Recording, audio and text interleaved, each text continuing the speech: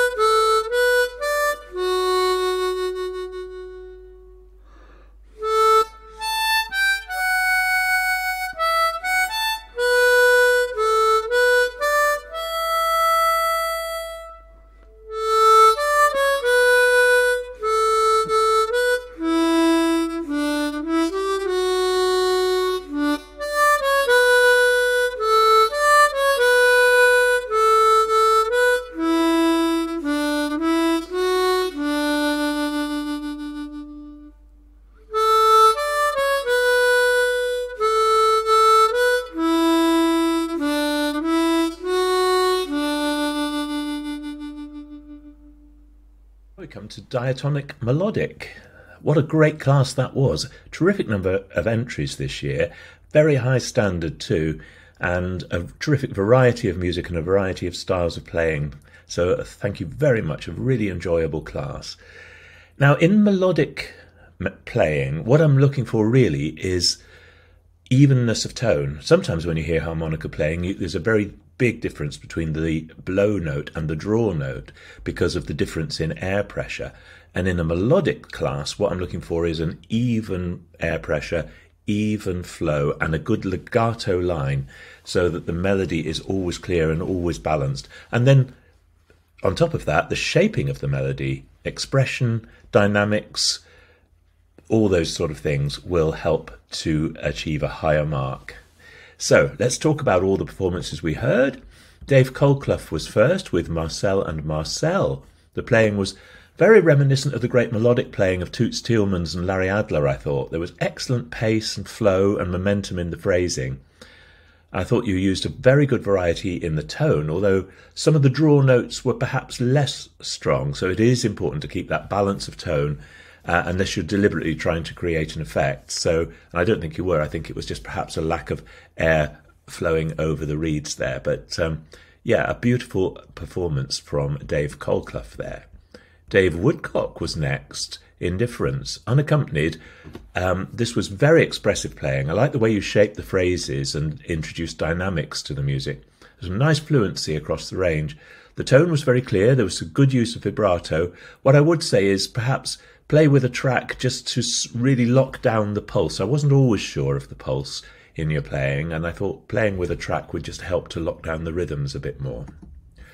Then Gary Newman was next with Yesterday. A very good single note work here, but I have to say not all the notes were correct, and so a few slips in the phrasing there, but I thought your accuracy of intonation was very, very good. Timing with the track was very good overall. The tone was clear, but again, better balance between blow and draw could be achieved, I think, just with more secure breath support throughout there. Then Jim Dunn, Happy Hours. This had nice energy and a great sense of style. I thought the fluency was very good and the breath control was impressive too. Even without an accompaniment, there was a strong sense of pulse and rhythm. The melody came across really, really well, and I like the contrast between the legato and staccato. That's another thing we can do with phrasing, isn't it, is to just choose between making a smooth line or a broken up line, and I thought you did a nice contrast between the two. Sometimes you could be clearer with your single notes. Just make sure your tongue blocking or puckering, whichever you use, is really, really clear. Jim McLoone, Sitting on the Stern of a Boat, and another song that I didn't catch the title of. This was really expressive and evocative. There was a nice stillness to the pace, which I think drew the listener in. Generally, the single note work was very good, and the melody came through very nicely. I did enjoy this, and I liked the fact that the melodies had a wide range to explore. Then Jos, if that's how you say it, I do apologise if it's not. This was a good version of King of the Fairies. There was a good sense of pulse overall, and you kept the momentum going. The tone was nicely even between draw and blow, and well projected too. There was a real sense that you were using your breath really effectively to produce a nice fat tone. Occasionally the single note melody lost its clarity, some extraneous notes creeping in, so keep working on the tongue blocking there. Mike Hatchard was next. This was a lively performance. You did well to keep the momentum going, but there were a few uneven moments where you didn't quite keep up the pace. But nice even tone. You could just get a little bit more clarity in the single note melody at times, but a very good performance from you. Thank you. Mike Putt. This was Shady Grove was next. The melody I thought had a wide range, and that was always nice to hear you exploring both the bottom and the top of the instrument. I wasn't always convinced that you followed the harmonies with the melody accurately enough. There was a nice variety in the tone, though, and I thought the contrast between the lower and the upper octaves was very interesting. It gave a nice tonal variety, and the clarity in the top octave was generally very, very good. Thank you. Then Pam Lee playing The Way We Were. This was a very good version of the tune, I thought. The phrases were really expressively shaped, and I love the way you use vibrato. The single note work was clear all the way through. You could just explore dynamics perhaps a little more, but I thought the tone overall was very, very pleasing, and it was a very enjoyable performance. Thank you. Paul Appleton, Gypsy Harmonica, Out in Your Garden. This had a really good sense of rhythm and pulse, a nice mixture of melody and chords too. The tone was nicely even and well balanced, really good breath control to keep the momentum going, and I thought you really captured the style very nicely. Sean Cummins, I like the fact that you started with a slow, eerie opening and then going into a strong tempo to contrast that with a fairly clear melody, a little bit more clarity perhaps on the single notes sometimes. I did like the strong tone that you projected all the way through, and the evenness and balance was very well managed, so well done. Sorry, I'm just clicking on to now Sean Plunkett, Country Blues. Now, this was a very different style and very skilled rhythmic chordal vamping, good balance between the melodic phrases and the chords. It wasn't exactly a melodic piece, I have to say, but there were lots of good tonal effects and lots of train chugging effects and well-controlled draw bending.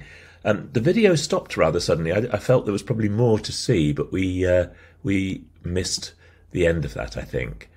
Stuart Cook was next with Mixed Rambles. This was a really clear performance of the melody with some excellent single note work. I like the fact that you added harmony notes on the first repeat of the tune, and then you added octaves, and then it built to a thicker texture and louder dynamics towards the end. So you'd really given it some thought to shape the performance, and I thought that was a really good and well-judged performance. Thank you very much.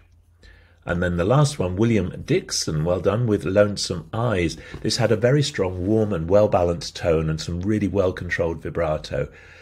The melody was clear overall, and I thought you judged the pace very nicely. It was really evocative and it drew the listener in. The phrasing was expressive and free overall without losing the shape of the rhythm and the phrases. I thought it was a beautiful piece of expressive playing, and I enjoyed it very much. Thank you. And so the results will be coming very shortly. And now the results of the Diatonic Melodic class. Very high standard and a large number of people, so I've shed it out a little bit. Given a joint third place and a joint second place with an overall winner as well. So we have in joint third, William Dickson and Paul Appleton. In joint second, Stuart Cook and Dave Colclough. And first place, congratulations, Pam Lee. Thank you.